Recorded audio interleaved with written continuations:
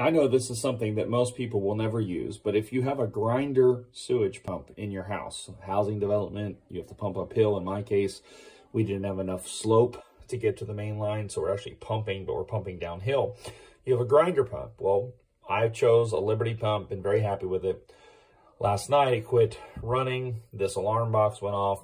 Anyway, as I diagnosed it, found out that the floats were bad. So it's been kind of a bad deal, trying to get the parts, doing all this stuff.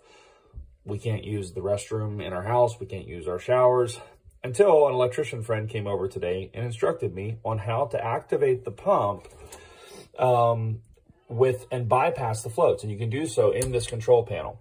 So obviously you got to have the breakers on. So my pump and my control panel are now activated. I have these screws undone. When you open this, and be careful. This is not something you want to do carelessly.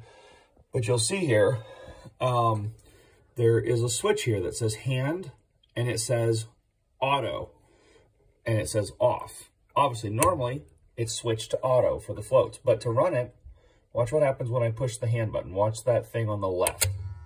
See how those solenoids moved and connected the main 220 volt to the pump manually. And so had I known that, I would have saved a day of, running to another place to use the restroom, another building. Could have, been using our sewage pump this whole time manually. So that's a great little feature. And I called Liberty Pumps today. They never told me anything about it.